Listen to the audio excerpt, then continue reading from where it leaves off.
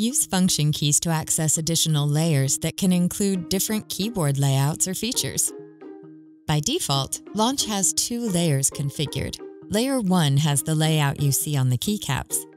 Layer 2 helps you take advantage of keyboard shortcuts to navigate around your desktop and applications. Use function keys to access keyboard layers. Function plus J and K helps you quickly scroll through a list, such as your recently used commands, without taking your fingers off of home row. Use function plus O, Y, U, and I in place of end, home, page down, and page up. Access volume controls play pause, volume up, volume down, and mute by pressing function plus home, page up, page down, and end.